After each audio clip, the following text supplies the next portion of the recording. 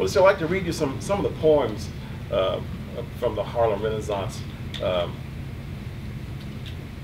It was kind of a collaboration, you know, the musicians and the artists, the dancers, that they all had with each other that inspired one another. I like this Frank Marshall Davis poem. It kind of sums up, you know, what they called the Negro problem back in the 1900s. And Frank Marshall Davis, you know, he had gone to college in Manhattan, and like a lot of college graduates, he got a job as a porter. And, you know, I remember, you know, not knowing much about what a porter was. And I grew up in Kansas City, Kansas, and there was an older man in my neighborhood, retired, always dressed very nicely, had spectacles on, and he got the most respect in the whole neighborhood. He was maybe in the 70s or 80s. And so I asked my father what he did, and my father said he was a porter, which was a very lofty thing to be. You know, you make a lot of money. And then, you know, maybe like in the 70s, we moved, and then there was maybe in 63, you know, maybe we moved, and there was another man in the neighborhood by 1960 who lived next door to us, and he was a porter, but he was a much younger man, and this was like in the 60s, and so I asked my father, was this guy, what kind of job did he have? And my father said, oh, he's just a porter. So just in that generation, you know, for an 80-year-old man who was a porter in the 1920s, it was a big deal.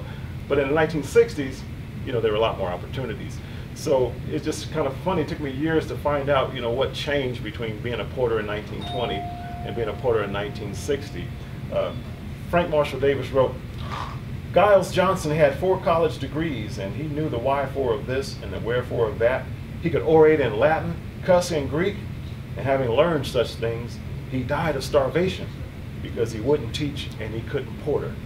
And that was what the problem was. You had those 2 things at your disposal if you were going to make a good living in those days. Langston Hughes wrote a poem called Dinner Guest Me when he finally went to Harlem.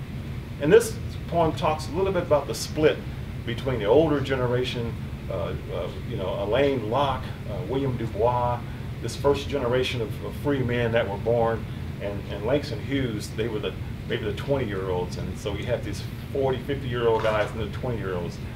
He wrote, I know I am the Negro problem, being wined and dined, answering the usual questions that come to white mind, which seeks demurely to probe in a polite way the why and wherewithal of darkness USA, wondering how things got this way in current democratic night, murmuring gently over phrases Du Bois, I'm so ashamed of being white. But the lobster is delicious, the wine is divine, in the center of attention at the table mine.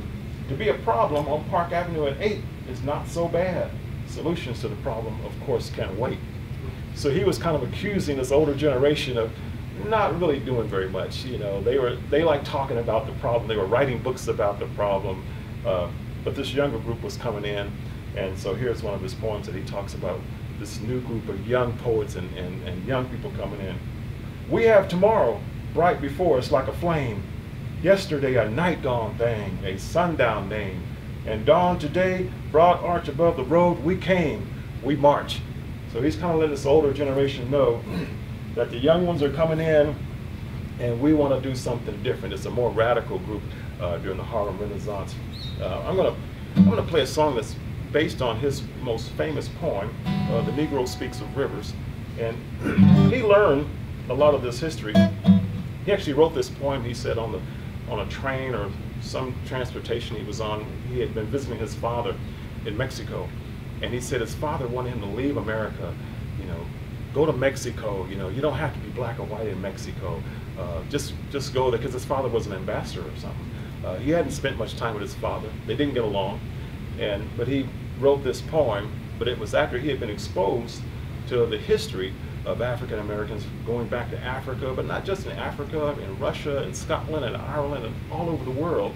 And so he came up with this poem as a way of telling his father that he has more here in America, being an African American, than he would have in Mexico, being whatever people thought he was. And he used to go on boats and masquerade, he said, as a Hispanic person.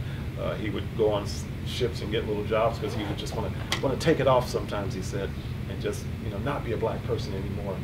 But this was a point that he decided to leave it on. You know, he was embracing his history. So I put it to music. I've known rivers, I've known rivers, I've known rivers, ancient as the world, older than the flow of human blood through human veins. I've known rivers, I've known rivers, I've known rivers, ancient as the world, older than the flow of human blood through human veins. My soul has grown deep like the river. I bathed in the Euphrates when dawns were young. I built my hut near the Congo and it lulled me to sleep. I looked upon the Nile and to the pyramids, and above them I heard the singing of the Mississippi when Abe Lincoln went down to New Orleans, went down to New Orleans. I've known rivers, I've known rivers, I've known rivers, ancient as the world, older than the flow of human blood through human veins. My soul has grown deep like the river. I've seen its muddy bosom grow all golden in the sunset. I've known rivers, ancient dusky rivers. I've known rivers, ancient dusky rivers. My soul has grown deep